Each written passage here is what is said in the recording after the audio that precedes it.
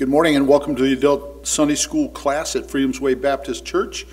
We are still in the book of Ezekiel. Much has happened this past week that many may not be aware of as we're looking at Israel and what is happening with the they are our timepiece for the end times. So things have happened. The Houthis down there in Yemen fired for the first time a hypersonic missile to Israel, which hit Israel. They didn't defend it, and it landed in a field, so it didn't kill anybody, but the fact that a hypersonic missile was fired and not intercepted is kind of interesting. Also this week, if you're not aware, it means it's fast. It's Mach 5 plus. It's faster than Speed Racer, so who was in the Mach 5. So what we have going also is the Hezbollah capers. Israel has been very smart this week. What they did, they booby-trapped their pagers and their walkie-talkies of the mid to upper level Hezbollah folk. And at a certain time, first it was the pagers that went off, and 2,700 pagers blew up, either blowing off hands of these upper level Hamas personnel, blowing out eyes, and in some cases 14 people were killed. And then immediately Hamas said, oh, they killed children. Well, if a guy was holding his child and looking at his pager and it went off, yes, the child was killed. And then Ocasio-Cortez was saying that this is against humanity, booby-trapping things like this, because children get hurt. Well, this wasn't destined for children. It was destined for the leaders. Children do get hurt in warfare. There's no such thing as a victimless war that takes place. A lot of people get killed. The innocent, so to speak, get killed. But the children of Hamas and Hezbollah will grow up being Hamas or Hezbollah. So it's, and Muslim, which means they will probably never likely know who God is, Jesus Christ. Also, then the very next day, 14,000 of these walkie-talkies blew up, killing a lot more people. 4,000 people were killed in that venture. So a lot of people are saying bravo Israel for thinking of this and killing these, because these are middle to upper managers of Hamas, which devastated a lot of things. So immediately those that were alive of Hamas launched over 140 missiles against Israel, the northern part of Israel, because their missiles aren't that powerful or go that far, so it fell on all of northern Israel, but a lot of them were destroyed by the Patriot missile systems and those kind of things. And then what happens? Israel flies over and blows up all the remaining launching tubes that Hamas has. So now they're incapable, and oh, by the way, they dropped a precision bomb on a house that killed over 25 members of the Hezbollah leadership. So that destroyed them. And one of the guys that happened to be there, part of this leadership, was the very same guy that planned the 1983 bombing of the U.S. Embassy in Beirut. He was also responsible for the killing of 141 Marines at the Marine barracks that was in Beirut at that time. So all of a sudden the United States goes, okay, good job Israel, thank you for avenging us on this guy. So Israel is also looking at possibly invading southern Lebanon at this time and destroying the rest of them. So this is phase 2. This is Psalm 83 right before our eyes as they're cleaning out the areas that surround them. And remember, these areas, Hamas is fenced off. It's a walled protecting against the Gaza Strip area. There's a wall on the northern border. But Israel will destroy that wall in order to get at Hezbollah and Lebanon areas. So it's interesting to see what's going on. We're getting close to October 7th, probably in about 3 weeks, which is the anniversary of the attack on Israel. And Israel is planning on just finishing up Hamas within that year period of time. We're in Ezekiel 34. We got down to verse well, we'll get down to it. We got down to verse 17 this last time, and we've got a little bit to finish up in 34 before we hit 35, which we'll probably hit today. Let's go ahead and start and read down to where we left off in Ezekiel chapter 34 at verse 1. And this deals with the wicked shepherds, both civil leaders and spiritual leaders, kind of like the United States, if you see what's going on in our government today. Verse 1 of Ezekiel 34 says, And the word of the Lord came unto me, saying, Son of man, prophesy against the shepherds of Israel. Prophesy and say unto them, Thus saith the Lord God, unto the shepherds, Woe be to the shepherds of Israel that do feed themselves. Should not the shepherds feed the flocks? We've talked about this, that they don't take care of the people, but Jesus Christ and he will, and he is the good shepherd. Verse 3 says, Ye eat the fat, ye clothe you with the wool, ye kill them that are fed, but ye feed not the flocks. Verse 4 says, The diseased have ye not strengthened, neither have ye healed that which was sick, neither have ye bound up that which was broken, neither have ye brought to get again that which was driven away, neither have ye sought that which was lost. Again, Jesus Christ talks about that in Luke chapter 15, verses 4 through 6, how he, being the good shepherd, will leave the 100 and leave the 99 and seek the one that is lost. But the force and the cruelty ye have ruled them, and they were scattered because there was no shepherd, and they became meat to all the beasts of the field when they were scattered. My sheep wander through all the mountains and upon every high hill. Yea, my flock was scattered upon all the face of the earth. And he's talking about the Jews now and after the diaspora and all kinds of stuff, where they are scattered throughout the world. Scattered upon all the face of the earth, and none did seek or search or seek after them. Nobody cared about the Jews. People still don't care about the Jews and what's going on, and wish the Jews would be destroyed. Interesting, they have no knowledge that the Jews are still God's chosen people. He is still dealing with them, as you can see what's happening in Israel.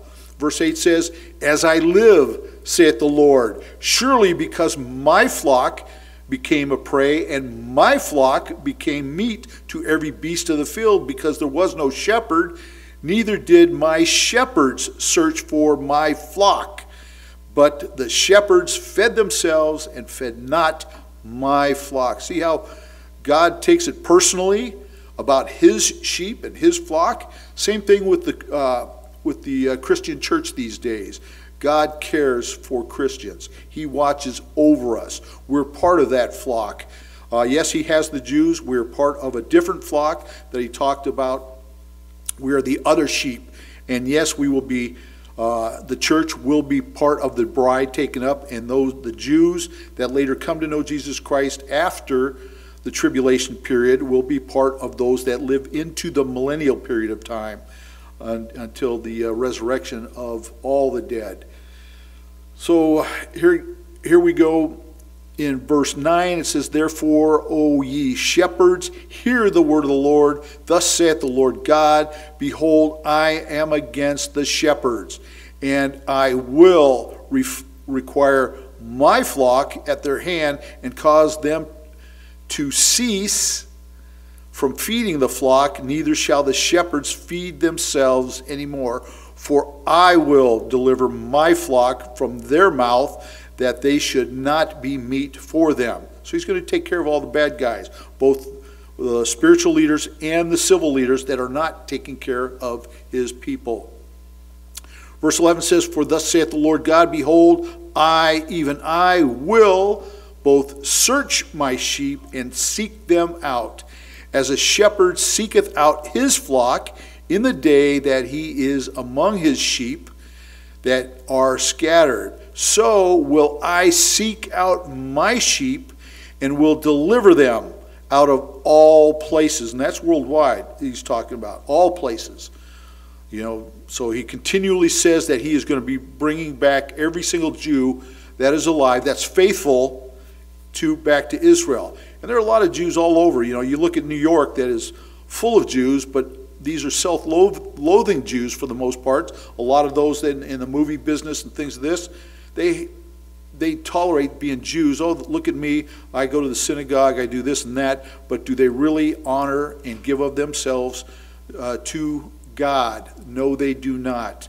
And God knows this, because it's these same Jews that hate Israel today. You know, look at a guy like Bernie Sanders. He hates Israel. He hates Jews. And all these other people that are Jews taking care of things, like Pastor talked about, Larry Fink, who's in charge of BlackRock, one of the largest financial groups in the world, who can back loans up to $30 trillion. They have more money in that than the U.S. Treasury, which is not really part of holding money anymore, because we have what's called the Federal Reserve, which takes all the money and stuff.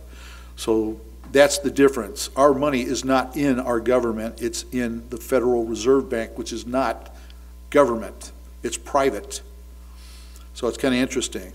And I will deliver them out of all places where they have been scattered in the cloudy and dark days. So this is the Psalms 23, 24, 22, 23, and 24 are the trilogy of the shepherd, the good shepherd, the great shepherd, and the chief shepherd, the Messiah.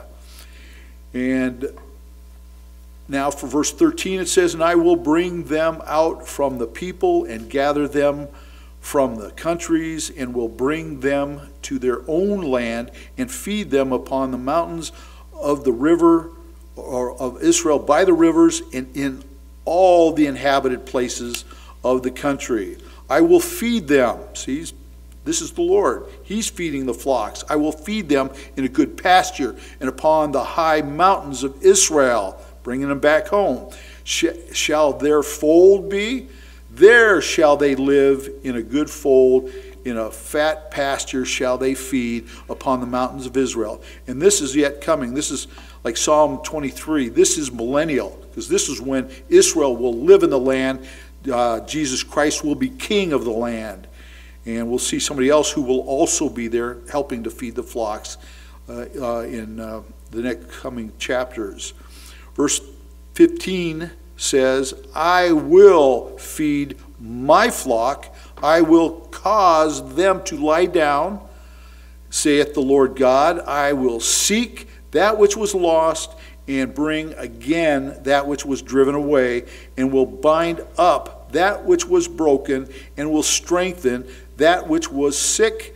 But I will destroy the fat and the strong, and I will feed them with judgment. And see here again, you know, if you got Jewish friends that say, oh, you know, Jesus Christ is not God, you could take them to Psalms 22, 23, and 24, show them the trilogy of who the Good Shepherd is, read them this portion of Ezekiel in chapter 34 about how God will feed them in good pasture and stuff like that. And then you take them to the New Testament, chapter 10 of John, and show where he claims to be the Good Shepherd. He doesn't claim, he says, I am the Good Shepherd. There it is. He is God incarnate telling Israel he will feed them. He is their shepherd, just like he said in the Psalms and here in Ezekiel chapter 34. So how can you deny that? Here, read this. Let them read it. Here, read. What does it say? Who is this good shepherd? God? Okay, now see what Jesus Christ says. I am the good shepherd. He's God. Boom, right there.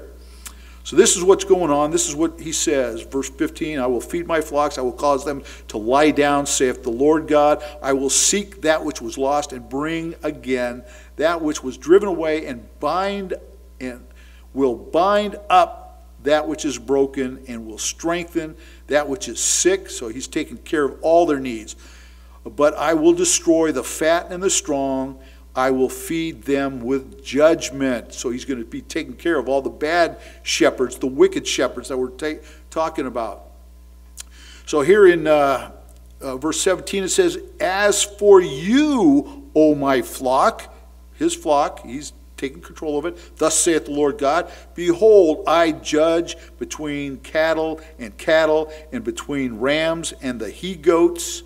And that's about where we left off, talking about the differences between cattle, being the speckled and spotted, and the brown cattle, like Jacob did when he was with Laban, where Jacob says, hey, I'll take all the spotted and striped ones. Laban, you can take all the brown. And yet, through knowing how God works and how dealing with this, he turned all those speckled and brown, or speckled and spotted, all their offspring to brown, and all of Laban's who were brown, all to speckled and spotted. And so Jacob ended up with all the cattle eventually that were brown, and all the bad ones were left with Laban, which caused him to be angry after Jacob had taken off. So we left off here at verse 18, and we're going to go ahead and open with a word of prayer as we begin this morning's lesson. Blessed Heavenly Father, we thank you, Lord, for your word here in the book of Ezekiel. Lord, we see that you are the good shepherd. Our Lord God is the good shepherd, and yes, our Lord God is Jesus Christ, who is the good shepherd, who claims, I am the name of God, the good shepherd. Yahweh, the good shepherd, is who we worship and believe in. And Lord, we just pray your hand upon us as we study your word to see that, yes, there are ties between the Old Testament and the New. The New Testament is in the Old Testament concealed, and the Old Testament is in the New Testament revealed. And you are revealing yourself through the words that we are reading today, because we are students of both. And Lord, watch over our church today, be with Pastor as he preaches, and be with our guest tonight. For it's in Jesus' holy name we pray. Amen. So we are in chapter 34, and beginning with verse 18. As the Lord continues on talking about his flock and his dealing with things. And it'll be interesting that he names somebody else that will be taking place in this in the future. And and some commentaries say that, yes, this is the person that is named, or yes, this person represents Jesus Christ. So in verse 18 of chapter 34, it says, seemeth it a small thing unto you to have eaten up the good pasture? But ye must tread down with your feet the residue of your pastures, and to have drunk the deep waters. But ye must foul the residue with your feet. What he's talking about is, normally if you're out in the sheep pastures and stuff, sheep will eat everything to the ground, even the nubs, to where cattlemen used to have sheep wars and cattle wars with shepherds, because sheep would destroy the pastures that cattle were in. There'd be no grass left for the cattle once the sheep got through. And never, never, never do you drink a stream that goes through a pasture if sheep or cows are in it, because they mess it up by stepping through it and doing their bathroom business in the same waters that they drink. So you never want to drink anything that goes through a pasture, because it's fouled up. So he's talking about having to have drunk of the deep waters, but ye must foul the residue with your feet. Why are you stepping in all this? Verse 19, it says, as for my flock, and what we're talking about in 18 is what the false shepherds did. They allowed them to all mix up. So now the Lord is comparing himself. He says, and as for my flock, they eat that which ye have trodden with your feet, and they drink that which ye have fouled with your feet. Therefore, thus saith the Lord God unto them, behold, I, even I, will judge between the fat cattle and the lean cattle. It's kind of interesting. This fat cattle and lean cattle was also used in Genesis chapter 41, verses 2 through 4, when Joseph interpreted Pharaoh's dream, where 7 fat cattle came out of the waters, and they ate and stuff like that. And then next 7 lean cattle came out, and they ended up eating the fat cattle, but they were still lean. And Joseph interpreted this as, hey, you're going to have 7 great years of plenty, and you're going to have 7 lean years that are going to eat up even the fat that it was there. So let's go ahead and start storing things, so we're prepared for those lean years.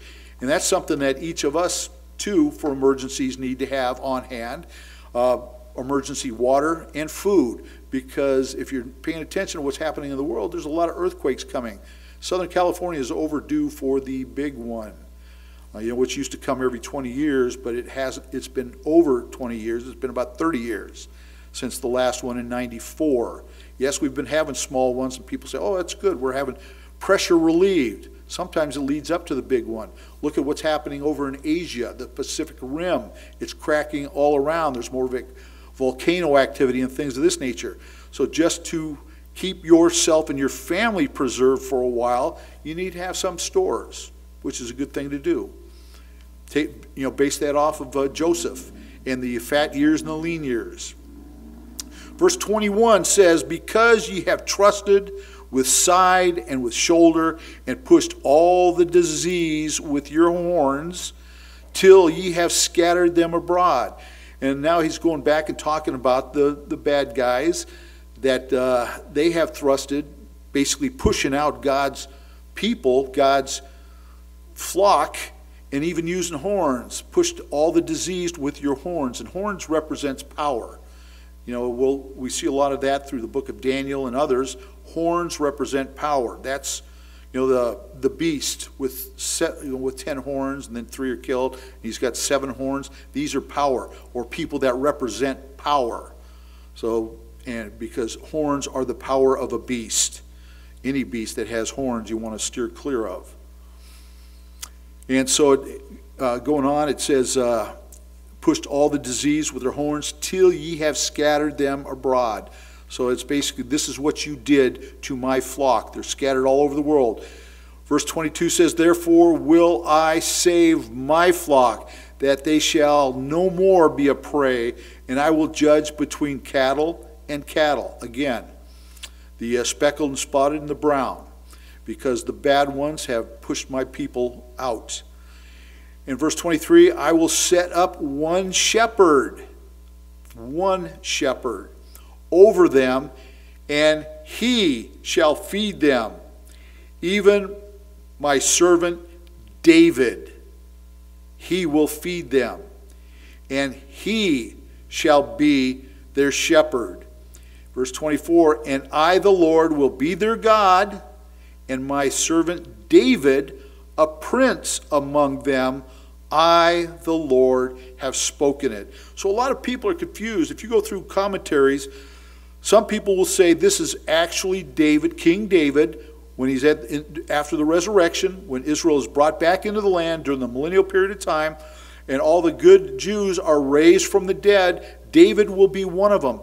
David is called here a servant. David, a prince. Well, who's going to be king? Jesus. David will serve as Jesus' servant in this aspect and be an underling under Jesus and follow him, because David himself was the shepherd of Israel at the time. Others have said that this, no. There's talking about the descendant of David, who is, in fact, Jesus Christ. You have the Lord, who is God the Father, will be their God, and my servant David, a prince. David, Jesus Christ, who is the descendant of David. So this is the thing you get if you read a couple commentaries as to what's going on. And so David, a prince among them, the earth will be the eternal home of Israel, and it appears that David will rule here. This is what one of the commentaries says, will rule here on his earth, on this earth through eternity, and his seed, which goes back to Psalm 89. Let's take a look at Psalm 89. Keep your finger here. But let's look at Psalm 89. As this kind of brings up something as to what's taking place. Psalm 89 and verse 4 and 5. Psalm 89, verse 4, it says, let's start at verse 3. I have made a covenant with my chosen. I have sworn unto David my servant, there it is, my servant again, thy seed will I establish forever. So it could be the seed of David. And build up thy throne to all generations. Selah, which talks about Jesus Christ. And the heavens shall praise thy wonders, O Lord, thy faithfulness also in the congregation of the saints. Now look down at 89 verse 20 in the same psalm, where it says, I have found David my servant, with my holy oil have I anointed him. And you got to remember, this psalm is written possibly during the time of David or shortly after the time of David, because Psalm 89 was written by Ethan, the Ezrahite, which means he could have been from the descendant of Ezra. And also, let's look at verse 29 of Psalm 89 also, where it says, his seed also will I make to endure forever, and his throne as the days of heaven. So that's talking about the seed of David, which is Jesus Christ. So that's why there's a lot of confusion as to whether is David coming to come back, and is he going to be a servant, a prince, or is this talking about Jesus Christ? So there's a lot of messianic references to Christ as the son of David. Jeremiah chapter 23 verses 5 and 6, Jeremiah chapter 30 verse 9, Hosea chapter 3 verse 5. So there's a lot of references to this. David and Jesus are kind of interchangeable because they're both kings. They're both shepherds. So, and Jesus, and even David in Psalm 110 says, the Lord said unto my Lord. Basically, David's calling the Messiah Lord, even though it's his generation back again. So it's kind of interesting that this is kind of the focus between David and Joseph, or David and Jesus. And we're going to see more of this later on in the next couple chapters, because it mentions David again. So verse 25 of Ezekiel chapter 34, where it says, I will make them a covenant of peace. Now this is very interesting, this covenant of peace. The Jews look forward to a covenant of peace. They want peace. Now if the Jews were to lay down all their arms today in a covenant with the people that surround them, and lay down their arms, what would happen to Israel? They'd be dead. They'd be annihilated. Now, if that was to be on the other foot, if there was to be a covenant of peace, and Hamas, Hezbollah, the Islamic Jihad, and Iran laid down their arms, what would happen? There would be peace. So the Jews want peace. They don't want war, but they're capable of defending themselves in this. So they are looking for a covenant of peace. But it's kind of interesting with these covenants. As I looked up a couple of things. Back in 1 Samuel chapter 11. Take a look at this. 1 Samuel chapter 11 and verse 1. This was a covenant. This was something which kind of kicked off King Saul. Saul was the first king, well, kind of the first king. If you go back to the book of Judges, Gideon had a son called Abimelech, who pronounced himself as king, and he reigned for 3 years. So Abimelech of the Jews was a reigning king, but not in the line, not the one God anointed. God didn't anoint it. Saul was the first one God anointed from Samuel. He says, hey, go find him a king. This is the guy I'm going to bring to you. But in 1 Samuel chapter 11, here's this guy named Nahash. What does Nahash mean? Nahash means serpent. Serpent. Interesting name for a guy, right?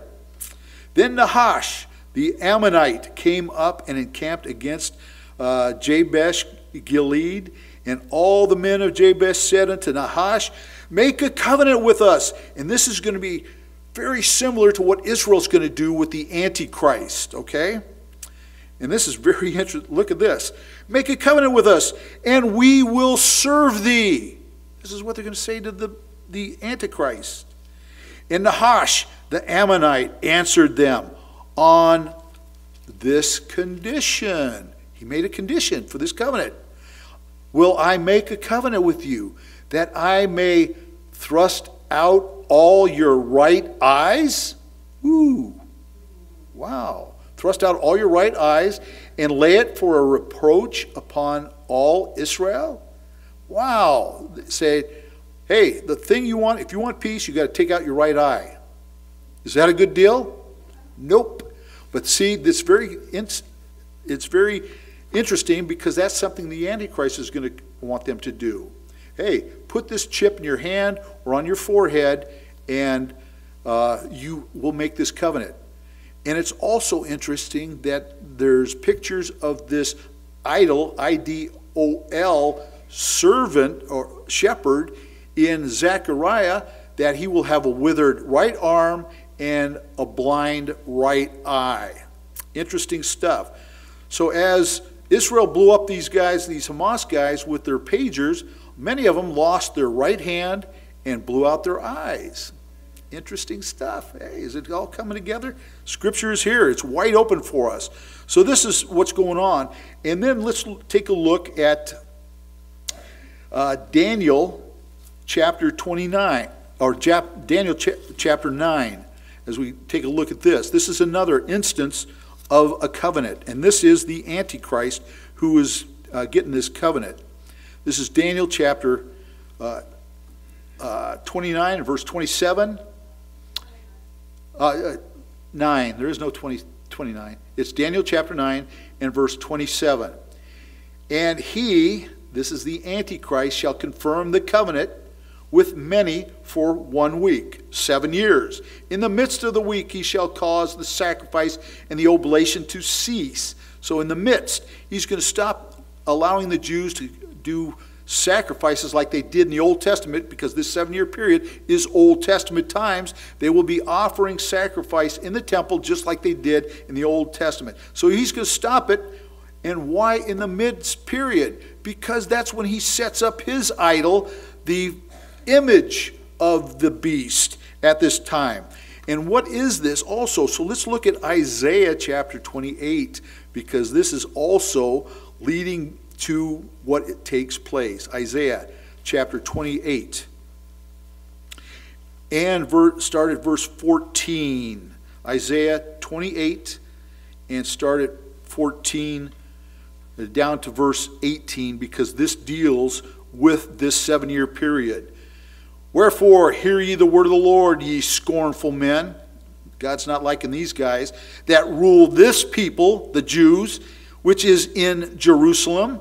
So he's already called these guys, these false shepherds that we're looking at here, these wicked shepherds, both spiritually and civilly, because ye have said, we have made a covenant with death and with hell, and are we at agreement with when the overflowing scourge shall pass through? It shall not come upon us, for we have made lies our refuge. Under falsehood have we hid ourselves. So they're making this covenant with the Antichrist, and any other wars going on at that time will not affect Israel, because they'll be under the protection of the Antichrist. Whether that's the United States or some other power at that time, they think, hey, we're safe. Iran can't touch us. No other nation can touch us, because we're under the umbrella of this. We made a covenant with this false Christ guy. And it's also interesting, because this is part of it, verse 16, where it says, therefore, thus saith the Lord God, and this third temple will it be existing. Behold, I lay in Zion for a foundation, a stone, a tried stone, a precious cornerstone. Who's this? This is Jesus Christ. So you have this 7-year period, and yet Jesus Christ comes into the middle of this. In this overall, this could be pre-Old Testament. Now we step into New Testament here in verse 16, because Jesus Christ is the foundation stone, a tried stone, a precious cornerstone, a sure foundation, that he that believeth shall not make haste. Do we believe in Jesus Christ as our shepherd, our cornerstone? Absolutely. So we are here kind of protected from what's going on. Verse 17 says, "In judgment also will I lay to the line, and righteousness with the plummet, and the hail shall sweep away the refuge of lies, and the water shall overflow the hiding places." So something is coming to take care of this Antichrist now. And it says, "And your covenant with death," which goes back to verse 15, "shall be disannulled, and your agreement with hell shall not stand when the overflowing scourge," which is the Antichrist, "shall pass through. Then ye shall be trodden down by it." So all this takes place, and this is where the 2/3 of all Jews living in the world will be destroyed, and only 1/3 of the Jews will be left after all this takes place through the tribulation period, which when Jesus Christ comes as the new Joshua to remove the people from Petra across the Jordan River back into Israel. And it's, book of Joshua explains all of that as to what's going on. So let's get back here to where we are in verse 25 of Ezekiel chapter 34. As it says, "I will make with them a covenant of peace," but this is our Lord God who does this, "and will cause the evil beasts to cease out of the land," because he's going to destroy them, "and they shall dwell safely." Interesting. This is number one, dwell safely in the wilderness and sleep in the woods. And then verse 26 says, "I will make them and the places around about my hills a blessing, and will cause the showers to come down in a season, and there shall be showers of blessing." Oh, I think we've got a song called "Showers of Blessing," right? This is where they get it from. And this is also kind of a picture of the Jews being protected during the tribulation period, because they're out of the land, they're being protected by God himself, that they're being blessed in the hills, and there will be showers of blessing, there will be fruit and everything. God's taking care of them for this last 3.5-year period. And it looks like in verse 27 where it says, "And the tree of the field shall yield their fruit, and the earth shall yield their increase, and they shall be safe in their land, and shall know that I am the Lord." This is all taking place as protection and also getting back into the land. The Lord will take care of them. "And they shall no more be a prey to the heathen." No more, because he's taking care of it. "Neither shall the beast of the land devour them." No more. All those evil Jews, those self-loathing Jews who hate Israel, who supplant them, their religious leaders who are feeding them false information, will be done away with. Because the Lord is taking care of them. He's bringing them back, and they will recognize Jesus Christ, the one whom they have pierced, from Zechariah chapter 12:10. They'll see Jesus Christ. And now it says, "Neither shall the beasts of the land devour them, but they shall dwell safely." There it is, the second time they're told that they will dwell safely. "And none shall make them afraid."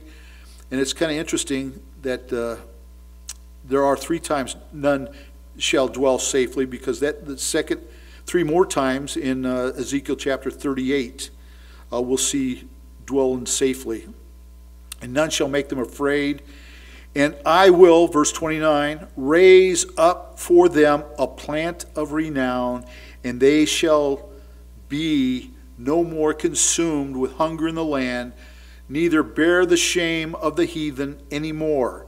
So they'll be all pulled out of the land. They'll be all taken back to Israel. And verse 30 says it again, "Thus shall they know that I, the Lord, their God, am with them." Because they don't know that yet. They still don't know that it is Jesus Christ's hand that watches over them. "And that they, even the house of Israel, are my people, saith the Lord God. And ye, my flock, the flock of my pasture, are men. And I am your God, saith the Lord God." So yes, he's calling them out, saying, "Hey, I am it." So now we move into chapter 35. We'll take a quick look at what's happening in chapter 35, because 35 deals again with Edom. Yeah, we dealt with Edom a couple chapters ago, but now we're dealing with them again. The present oracle, much more detailed than in Ezekiel chapter 25, verses 12 through 14, was called forth by Edom's hostile behavior to Judah after the destruction of Jerusalem takes place. Israel must be cleared of hostile neighbors before blessings of the new age begin. So this is dealing again from past to present, what we're looking at. What is Israel doing today? Cleaning out the people around them. Hamas is next.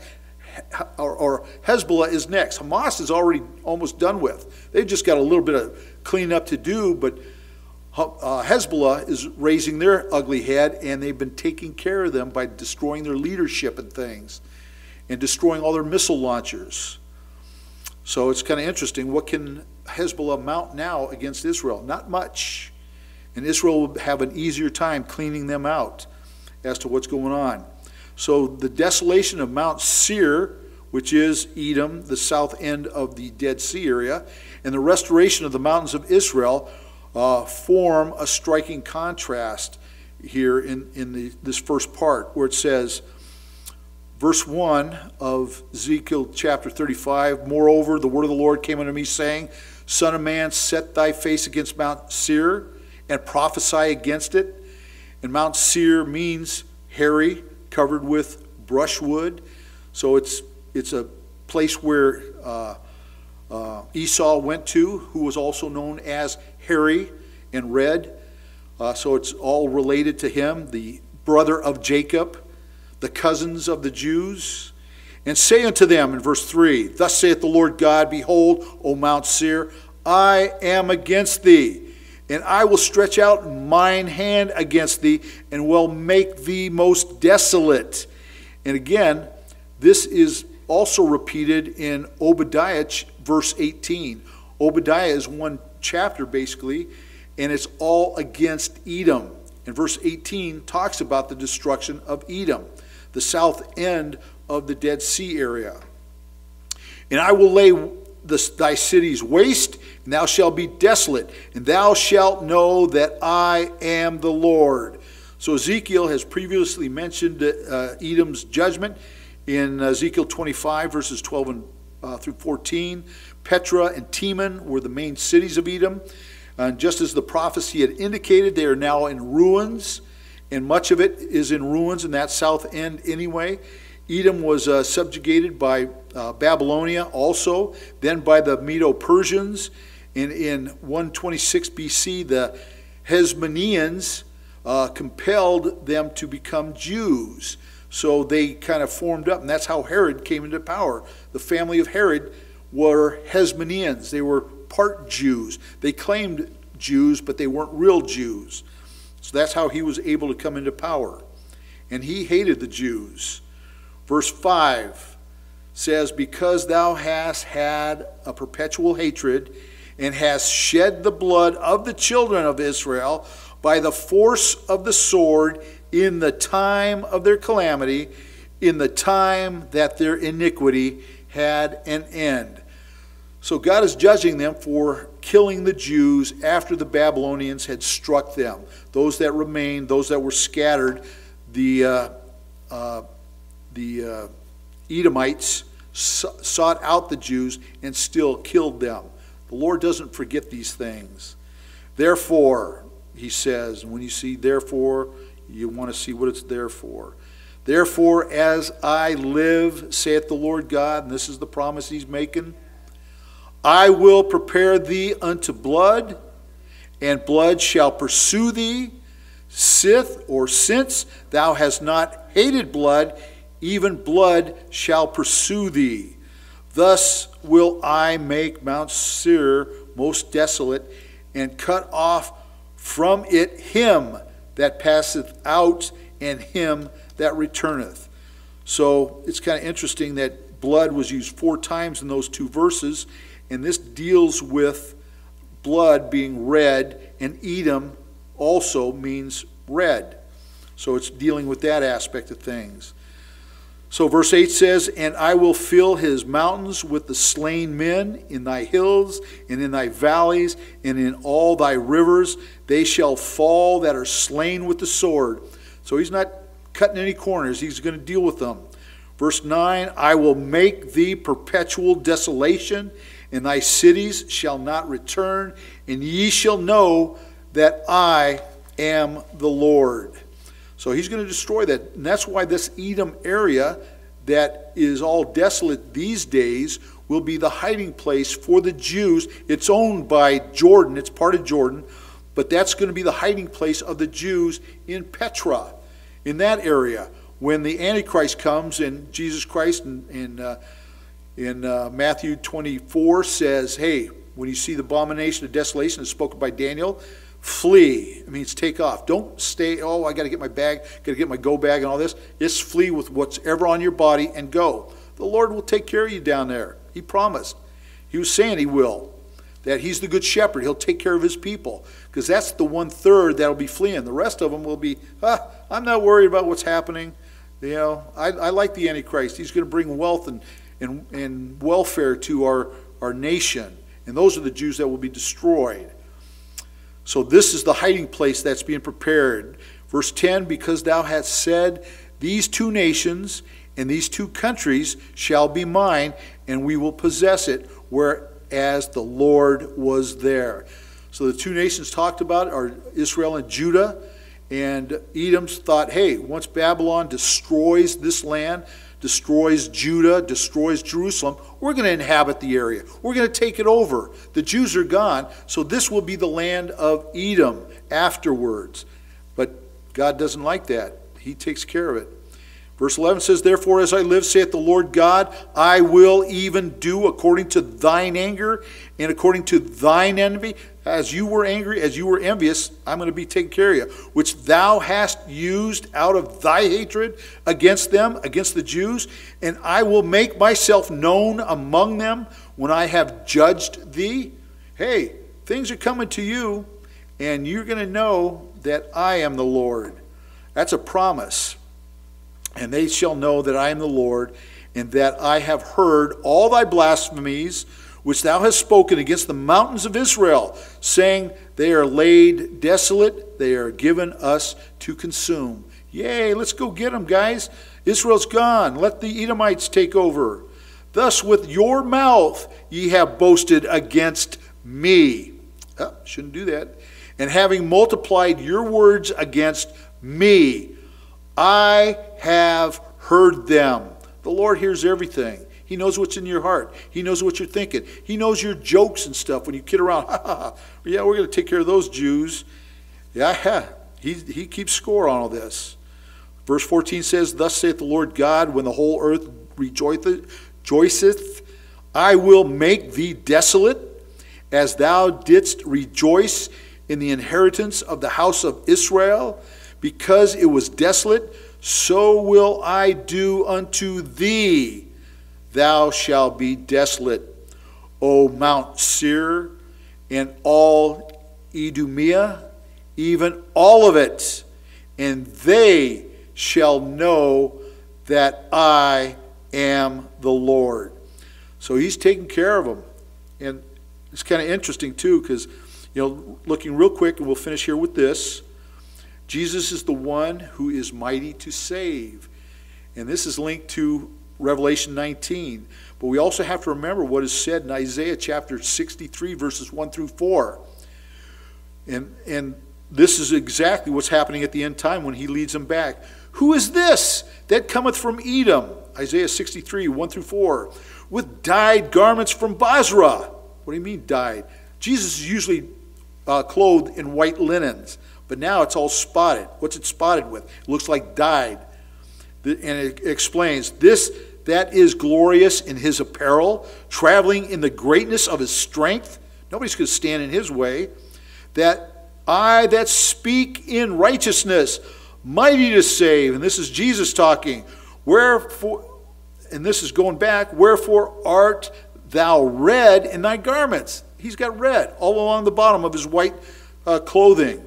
And thy garments, like him that treadeth in the wine fat. I have trodden This is Jesus speaking. Trodden the winepress alone, and of the people there was none with me. He's by himself. Who needs to be with Jesus? Nobody. He can do it himself. For I will tread them in mine anger, and tread them in my fury, and their blood shall be sprinkled upon my garment, and I will stain all my raiment. For the day of vengeance is in mine heart, and the year of my redemption is come. And this is the separation between Isaiah chapter 61, verses 1 and 2. And this is where Jesus read in Luke chapter 4, verses 17 through 21, and where he closed a period after year of the Lord, because he left out, for the day of vengeance is mine. But that is yet to come. That is yet future. His first coming was to save humanity from their sins. The next one is to stomp them like grapes. And boy, is he mad. Let's go ahead and close with a word of prayer. Blessed Heavenly Father, we thank you, Lord, for this time that we can study your word, that we thank you for your awesomeness, that you are. You came as gentle as a lamb your first time, but you're going to be a roaring lion your second time. You're going to take care of evil in the land, your land, Israel. Those that are attacking it today, Lord, you're going to take care of. Those that are in the land that are evil and wicked shepherds, you will take care of them, Lord. And Lord, we just pray that we can be observers from heaven, that you take us out during all this time. And Lord, we just pray your hand upon Israel. We pray your hand upon this church this morning as we preach your word. For us in Jesus' holy name we pray. Amen. So for next week we'll be in 36, chapter 36, which also talks about the reason for Israel's restoration and the things to come. And then we get into the valley of the dry bones in 37.